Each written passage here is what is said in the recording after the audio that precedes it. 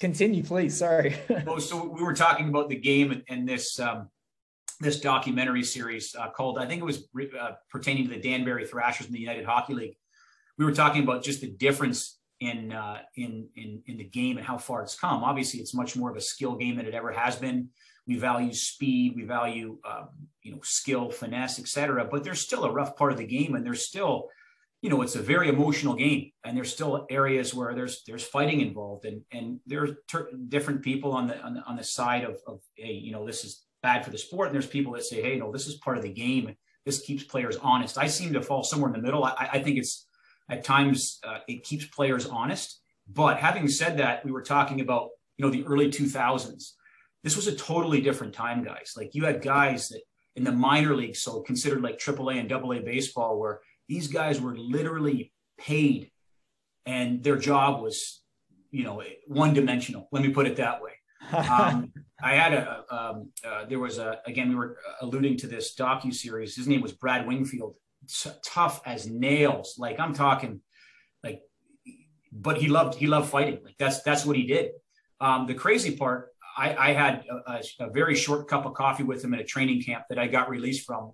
But just in my small time with him, like, he's the kind of guy, though, that you'd almost he's just a great guy. Like, you let him, I don't have a sister, but you'd almost let him date your sister. But when he got on the ice, it was a very different human being, and very non-emotional about it. He knew his job, loved it. And believe it or not, back in those days, the early 2000s, late 90s, there's guys that loved it as well. That was their job. I think we're seeing a lot of the repercussions of that now, from head injuries, and the game has changed considerably, which I think is good. I mean, you don't have 4 or 5 guys like that on a roster anymore. You have guys maybe on the third or fourth line that are, can score 10, 15 goals a year, but aren't afraid to drop them either. So it's a different game, but it's a very emotional sport nonetheless. Can I show my ignorance? Though, is it right that the unspoken rules about fighting in hockey is like, if you have 2 guys that fight, everybody lets them get on with it? Yep. What happens after that? Because obviously in rugby, you're going to get cited, you're going to get a several match ban, all that kind of stuff. Yeah, typically that happens, right? Most of the time you're dealing with guys that, again, are that was their job back in the day. And typically there'll be a conversation, hey, Kier, off the get-go, let's go. Let's get her going. Let's go. And that might be your job as well. You might just give me a nod, or there might be a, hey, I'm injured. I can't, I hurt my hand. I can't go. But there's also that emotional aspect, right? Where, perhaps a very skilled player has taken liberty on you or on a teammate. And there's a message that needs to be sent in those instances. Again, I'm not condoning that, excuse me, but the emotive part of that game. And back in those days, again, that was your job. You need to make sure that you tighten it up a bit, and someone's taking a liberty on your star player, and there's going to be a message sent. Yeah, I was going to say, I'm not sure if Keeney have seen it. I'm sure, Anthony, you've seen it. That famous video. I'm just going to go on a limb here and say some sort of final. I want to say Stanley Cup final, because I'm amazed about how much hockey I actually know talking about you, with you. But when they start the game, out of nowhere, it's just the one team goes gloves off, 5v5, and the other coach, with the top end team, just goes furious because now they're all in the bin. Or it's just a tactic from the get-go. It just goes whistle, 10 people, gloves down, and you're like, is this really how this game is going to start? And the guy from the this documentary, the Ice Guardians, I just Googled it, he was talking about, Wayne Gretzky, in part being Wayne Gretzky because he had someone taking care of his back, hitting everyone else so he could play, and that sort of role, and how sport has evolved into, like you say, a more civilized and code based, but there's still some sort of culture on it. How does it work? No doubt. I mean, there's still again, it's not the one dimensionality like it was in the past, right? Players can play. They're not there tripping over their knuckles. I mean, it's you got guys that can play the game at high levels, but if those moments occur, you've got guys that are more than willing to take part Again, typically that happens. Someone hits somebody or star player with a cheap shot. There might be retribution. It might be, it might not be that day. It might be 2 nights. The next, you got a game the next day back to back. You're probably sleeping. You're not sleeping well that night. But yeah, it's just an emotional game, and it's a very, very fast game. It's like I said, people love it or hate it. I fall somewhere in the middle. I don't think it should be I don't think it should be banned. But at the same time, the play of yesteryear or yesterday in the late 90s and 2000s, I'm glad it's cleaned up. It's interesting that you have, such youth participation, considering that when you have the struggles of rugby and football where, I'm worried about this, I'm worried about that. But then, a sport with like out and out fighting is like, that's where all the kids are going. Yeah. I don't know if it would be, I think it's, I'm biased, of course. We talked about this. It's an exciting game. It's an exciting game. You move at fast speeds. The NHL now is starting to saturate markets that have never been exposed before. Out west, LA, the Anaheim Ducks, we were talking off air, Las Vegas, Seattle. I mean, these are places where hockey's starting to grow, and people are saying, "Man, that's kind of a cool sport. I want to get involved." I don't think, I think maybe in certain markets, in uneducated markets, that fighting might draw the attention of fans. But I think the more refined you are in terms of your acumen of the sport, I think you're in there for, hey man, this is a beautiful game. Let's get involved, see if the kids like it. If not, we can always play a different sport, but let's try it out. I think a lot of that has to do with the NHL and getting more people involved in the game for young kids. Actually, I think the same thing has happened in the UFC. The taste of the audience has almost evolved. Yep. But anyway, training. So yeah. if I remember correctly from the first time we spoke, your dad was born in Serbia to Russian parents, correct? And you were born correct. Yeah, the Serbian sensation, my boy. Yes, my father was my dedushko, which is grandfather in Russian, was born in Russia. Moscow. My babushka was born in Serbia, Belgrade, and raised in Belgrade. Was war torn at the time, they wanted to try to leave. It was dangerous. This was like in the middle of Nazi Germany, etc. And at the time, I'll never forget. My dad relayed some stories to me, and they were literally like playing soccer, and bombs were going off, and long story short, they wanted to try to immigrate, and they lived 3 years in a refugee camp in Trieste, Italy. I saw pictures. I'm proud of my dad's history. I lost my dad recently, and to be able to reflect, it gets me kind of emotional. But they lived at 3 years in Trieste, Italy. They were sponsored by a church and came over in a boat, Pier 21 in Halifax, Nova Scotia.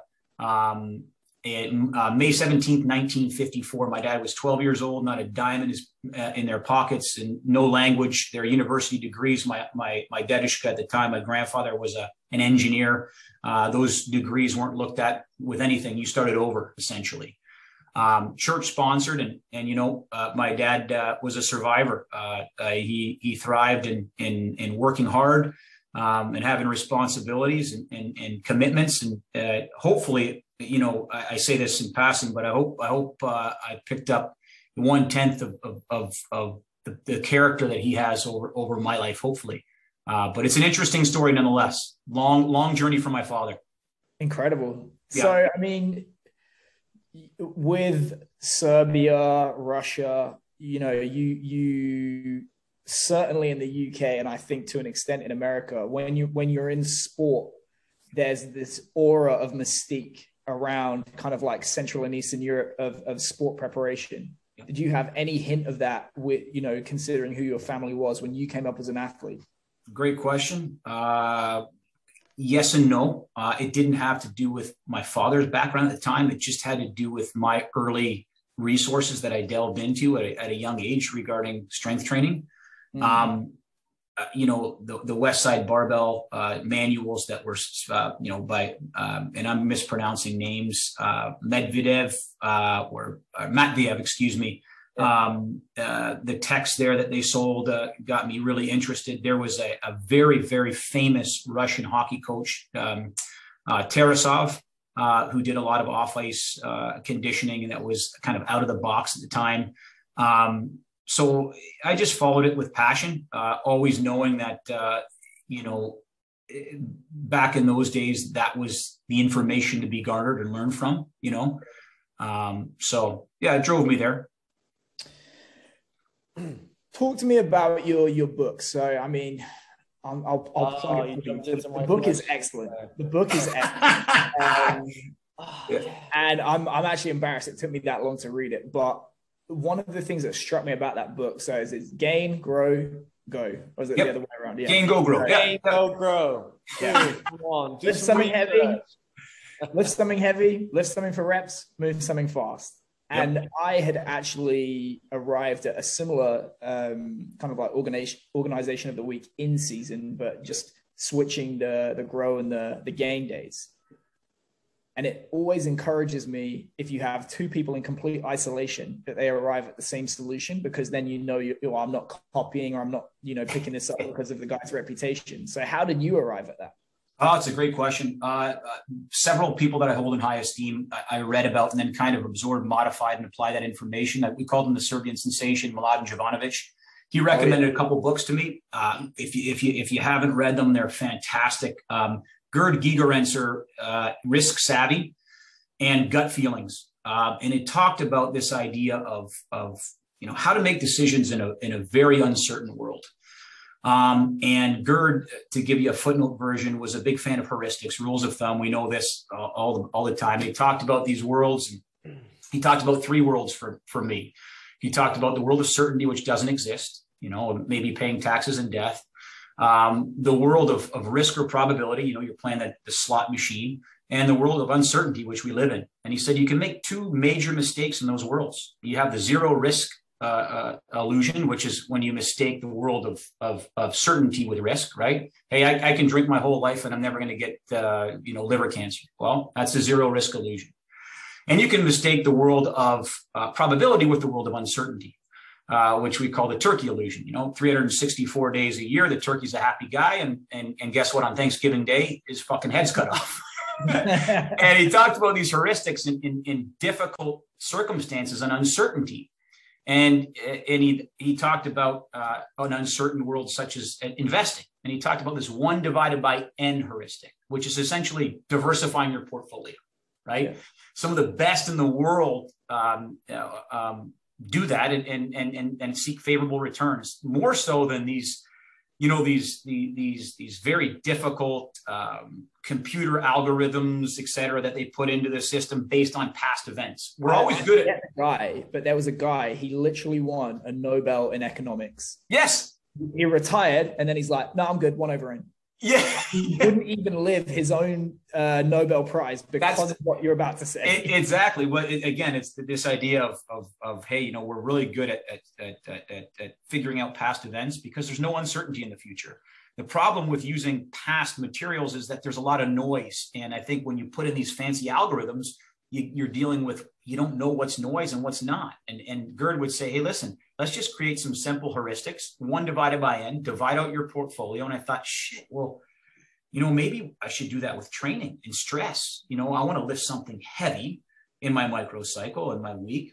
I want to lift something real fast and focus on that. And then potentially I want to lift something for time or for capacity's sake. So I want to diversify that stress portfolio.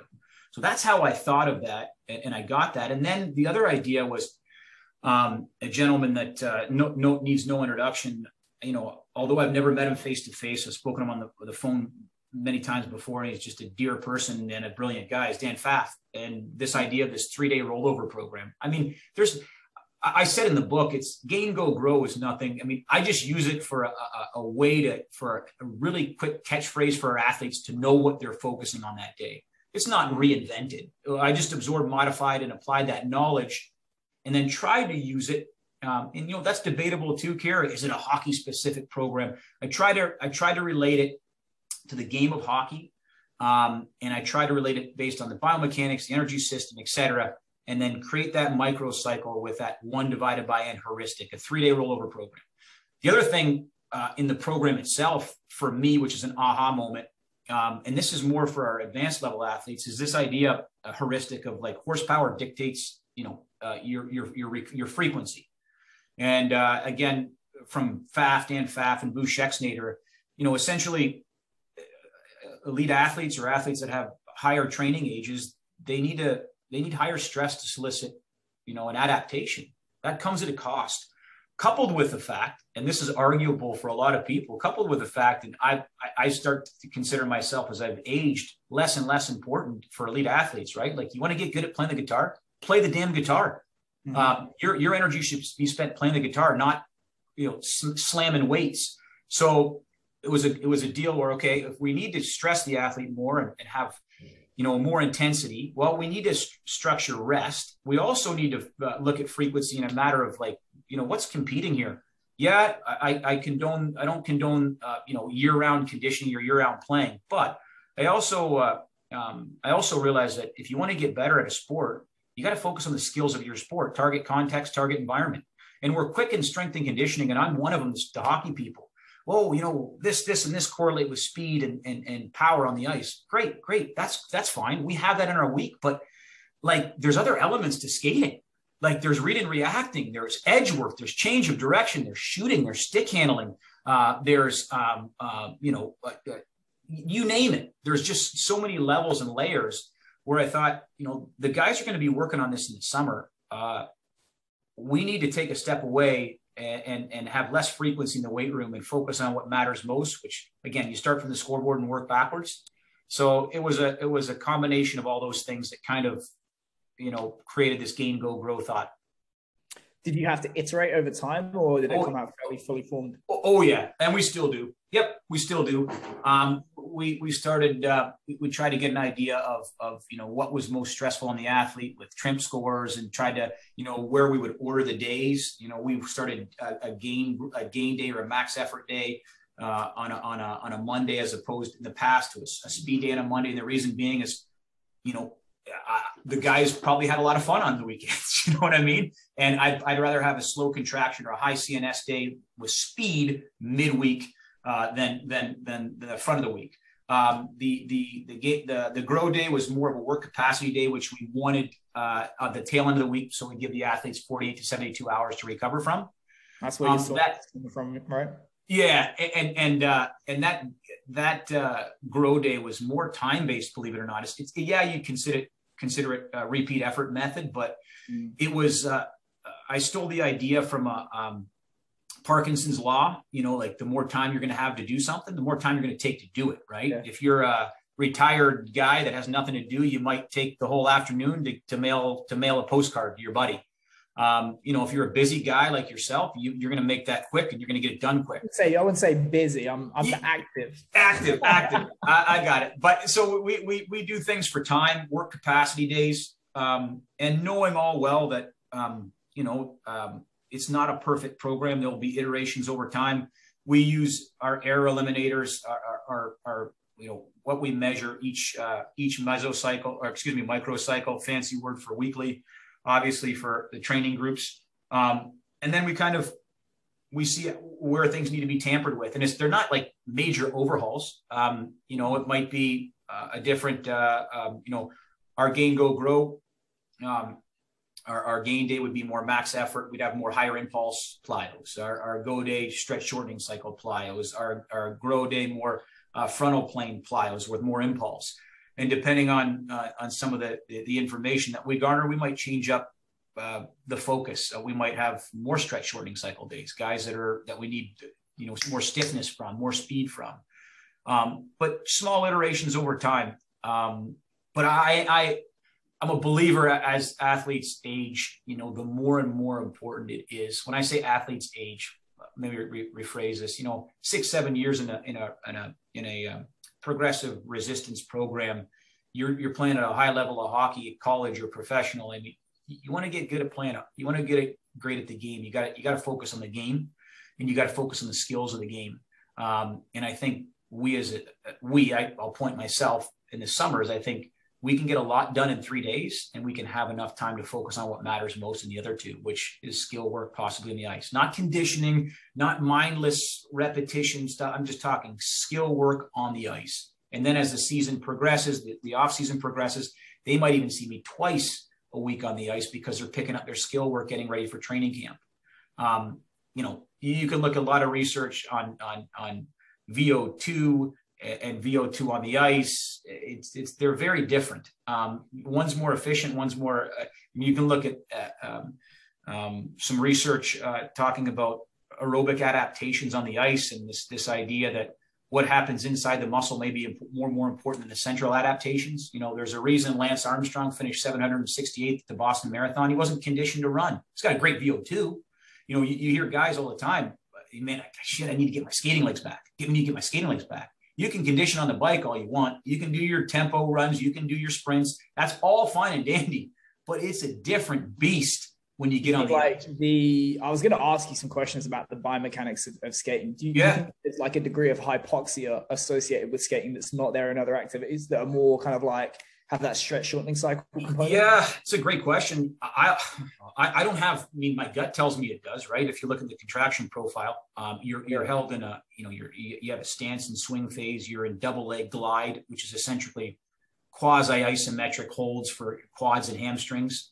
And that loads you up for a very short-lived extension of the quads during propulsion. So, yeah, I would think that byproduct that would build up, a little bit more rapidly than it would otherwise in another sport because of that position. Again, I have no research on that, but it's nonetheless interesting. The differences that they're not like massive differences. Like I talked to Dan Pfaff about this. Like for me, I try to build out some rules of thumb for biomechanics. So we're talking about this idea from run to glide. So almost like starting out of the blocks in sprinting. Yeah. Run to glide is approximately the first 5 to 8 steps, right? This is literally from standing still. So you got to create friction in almost a near frictionless environment. Yeah. You do so by creating angles with the blades relative to the ice. You got it, propulsive angles. You do so by step width, really stepping out wide and trying to dig into the ice. And then after those 5 to 8 steps, you go into your glide phase where, joint amplitude increases. You got to get low to fight the air resistance. One of the big differences in sprinting is trunk segmental angle, right? The angle of the trunk relative to the horizon. Obviously in sprinting, top end speed, and you know way more about this than I. I don't claim to, but I know essentially you're going to get vertical, right? Top end sprinting. Yeah, you can't do that in hockey. You completely slow yourself down, right? Two of the things that we have to fight against as hockey players are air resistance and friction from the ice, which air resistance is going to be the biggest. So you got to keep a low trunk segmental angle. You have to keep a deep knee bend. Deeper you bend your knees, the longer you have on your stride length. So there are some heuristics that are similar, very similar to sprinting, right? Number of, as speed increases, glide time, believe it or not, increases, right? From run to glide. In sprinting, believe it or not, a difference might be as speed increases, ground contact time decreases in sprinting. Believe it or not, and again, this is very limited biomechanical research in hockey. Force transducers on the skate would tell you otherwise. For top end speed, you have actually more time from run to glide on the ice than you would. So it's different, but angles of the trunk are going to be a little bit different. Stride rate, stride frequency pick up during top end speed. But the drivers and the brakes are a little bit different, right? So our drivers in hockey, again, if we're keeping that low position on the ice, are traditionally going to be our quads and our glutes, right? External rotator and abduction of the glutes. Those are huge drivers for us. So think about striding out and on the ice. As simultaneously, our brakes typically in sprinting would be hamstrings, right? I can tell you this right now. I don't want to say never because I've seen them very, very rarely. Very rarely are you going to see a guy or a girl in hockey have a hamstring injury. Very rare. Yeah, a ton of groins though. Yeah, the groin's gonna be the king of the kings, right? So you've got a high contraction, fast movement, and you're relying on the adductor and adductor magnus to put on the brakes. So is it an overhaul where you would call it a hockey specific program? No, but I do think they're if you know the mechanics of your sport, you know the buckets that you want to fill and what not to fill, and you know that some areas that you want to target in the off season, I think that makes it a much more specific program of the sport. Question for you about the,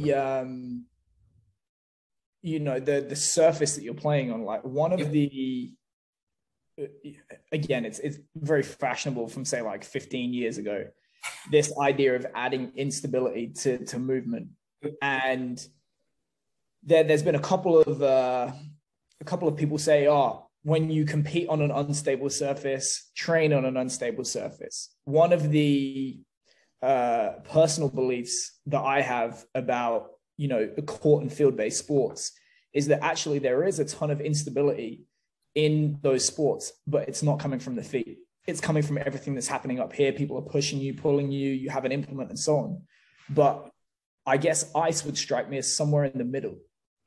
I would not feel stable at all on ice. So is there a component that you introduce of instability into training, or is it just they're already such masterful skaters that it's not necessary? That's a fantastic question. I don't know if I'm going to answer that well, and I'll do my best, right? So I think there's a big difference between walking on ice and skating on ice, right? So let's look at it from a standpoint of you and I right now just walking on ice. Like I would probably shimmy like I'm walking on the ocean, not wanting to cut my feet. And without trying, this is again, this is my hypothesis, is when you do that, right? You almost have drivers and brakes simultaneously co-contracting, right? Like you're moving on an unstable surface like that, right? Yeah. You can't move very well like that because when the driver's not being inhibited, you can't move, right? Like so I would think that's very different on the ice. Like, right, when you propulse on the ice, you got a small blade. It is kind of like locomotion on the ice. You see, towards the end, hamstrings being inhibited, quads being driven. So I think it's different walking than obviously than skating on the ice. So I don't think for us, I'm not a big unstable surface person unless I'm coming back from a rehab where I want the aforementioned qualities. Right, that re-education. Exactly. Now, having said that, we talked about this, and this idea of coefficient of friction, essentially the pressure between surfaces moving over one another, right? And it's minimal on the ice based, comparatively speaking to court-based sports. Can we train that off the ice? Never like we would on the ice, but there are some tools that we can use. We may use flex discs, which essentially like a little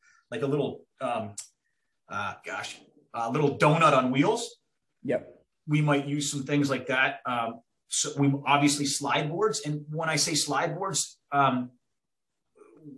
based on a lot of the kids' volumes of skating, we may not slide board in the summer just for slide board purposes. We may use them for groin work once we, to focus on tissues. So yeah, not the unstable stuff like a one-legged Bosu ball, nothing like that, but unstable in the fact that there's less coefficient of friction. We're trying to mimic, focusing on brakes and drivers. In this case, really the adductor magnus area. Yep. Cool. So, I mean, if we kind of change to business, I'll ask you a couple of questions about business. Shit. Hopefully I can do that. You're the man. Every time I talk to you, I don't feel too bright. Oh no, absolutely not. Not me. I mean, is it you work with your brother, right? I do. How do you thread that needle? I'm curious. Say that again. I'm sorry. How do you thread that needle? Tough, man. And not in a bad way. I have two brothers. I have an older brother, Nisha, and I have a younger brother, Matt. Both my best friends come from an extremely close family. So my pals, my best friends, I love them to death.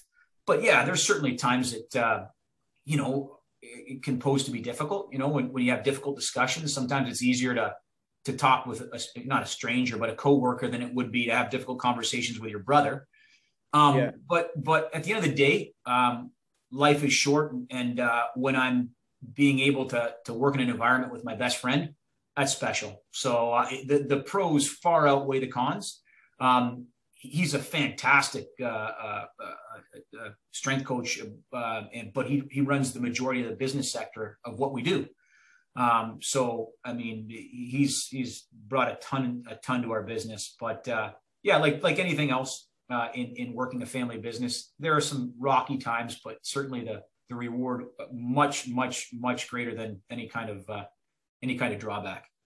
Do you feel that you guys have settled on like a winning formula? Because obviously, I forget who I was talking to, but it seems to be one of these traps for strength and conditioning coaches in the private sector, where you start work, you bring in more business, you're spending more and more hours with the clients delivering the product or service, and you never create that time to work on the system, not in the system. And then you have the pain of actually having to say no or pare it down. Yep. But it would strike me that when you have a partner in that regard, there's not that conflict. Agreed. I think the challenge for us as a small business, and I can speak from my experience, is scalability. We have a staff, including my brother and I have 2 additional coaches, great coaches, young coaches. We have approximately on a good day, a 3,500 square foot facility, right? Which at times is way too small, but at times you're like, wow, we got just enough. We have plenty of space. Our summers from essentially,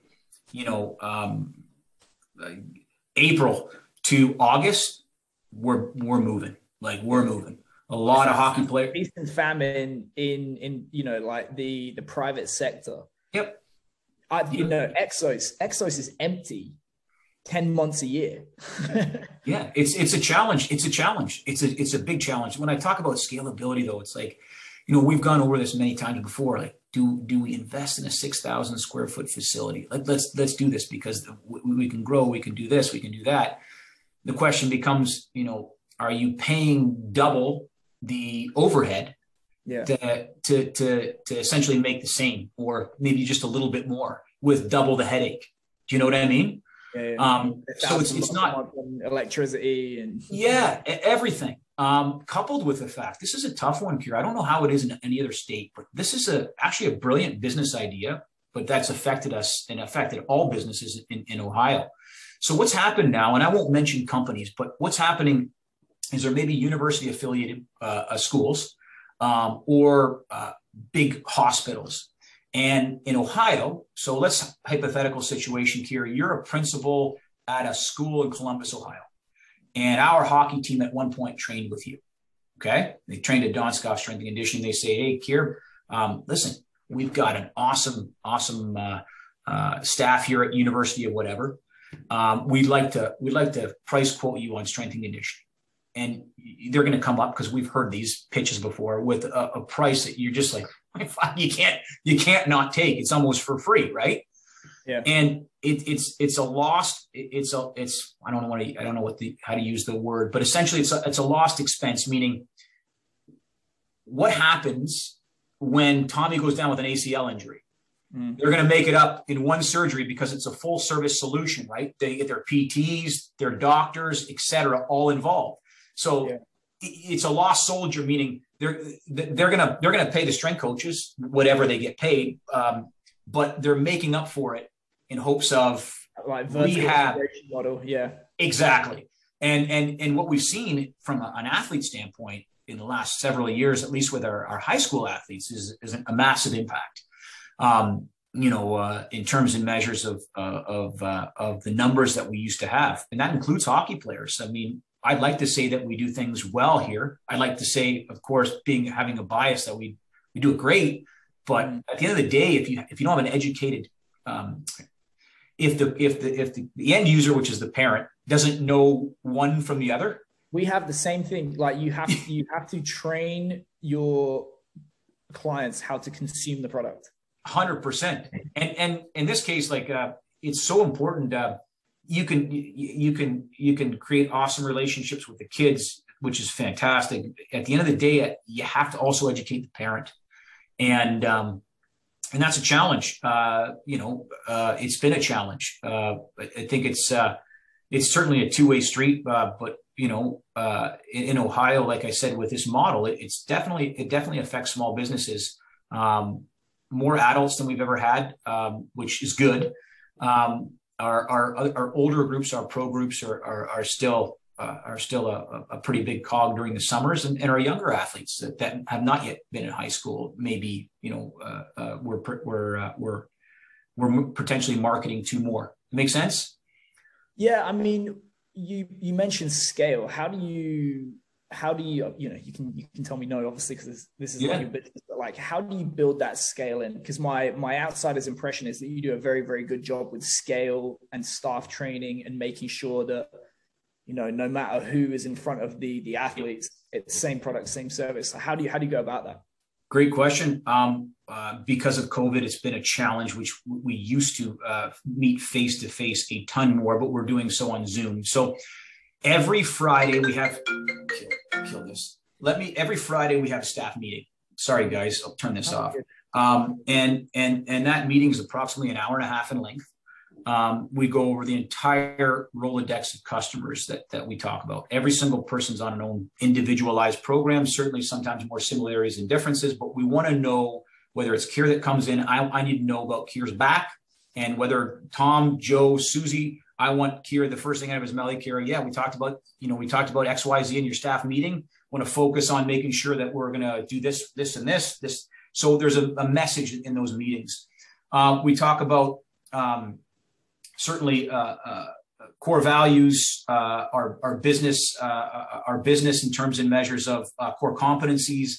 Those are we have a book club that we focus on. So and last but not least, probably one of the most important things, we have a situational awareness. So we have these, like, literally, as crazy as it sounds, like we will have what do you call that kind of comedy? Sketch comedy, I guess, almost like you're like, here, improv. Here, here's a situation that we dealt with. You've come in late 20 minutes, and take it away. And we'll critique those. We want to have really crisp communication from a standpoint of our coaches. So we're speaking the same language, having the same voice, and also being critiqued. Hey, man, that sucked. Or here's what I would say differently. And that includes me too. So from a business standpoint, we want to go over and know our core competencies and core values. And from a communication standpoint, we do the improv. We have, from an educational standpoint, we have book club. We also have what we call DSC University. So that our coaches have access to over, probably 300 different resources, most of them books and CDs and DVDs. We have a stipend for continuing education for our coaches. And then last but not least, I think hopefully to get more cohesive group, we strive to do it at least once a month, at least go out for a beer with the guys, talk about not strength training, but just BS.